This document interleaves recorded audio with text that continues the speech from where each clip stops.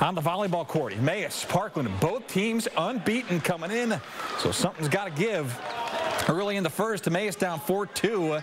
Green Hornets on the serve. It's Owen Rogers going to work for the host Trojans. The left-hand finish. 25-13, Parkland takes the opening set. Green Hornets down 2 in the second. Brian Cobb serving. This time it's Chase Robbins stepping up for the Trojans. Cross-court kill, back of the box. Parkland takes set 2, 25-21. And in the third, Parkland is up by 2, and they're serving. Emmaus digs it over, but Luke Smith is shutting it down real quick. Parkland sweeps it 3-0, unbeaten in conference this regular season.